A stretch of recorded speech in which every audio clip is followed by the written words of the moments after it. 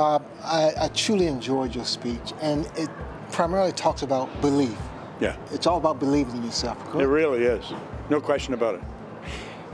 That's why there's so many people, they work hard, they're trying, but they don't really believe. Right. And I studied that for a long time. Every religious book, every psychology book, they all say you have to believe. And I was trying to figure out, how do you believe? And it wasn't until I was sitting down with a mentor of mine, he said, our belief system is based upon our evaluation of something. Frequently, if you reevaluate a situation, your belief about it will change. I was trying to figure out why my life had changed so dramatically. Right. And that was why, because I kept reevaluating, I kept studying me, I kept studying all this material. And what I didn't realize, I was changing my belief about what I could do.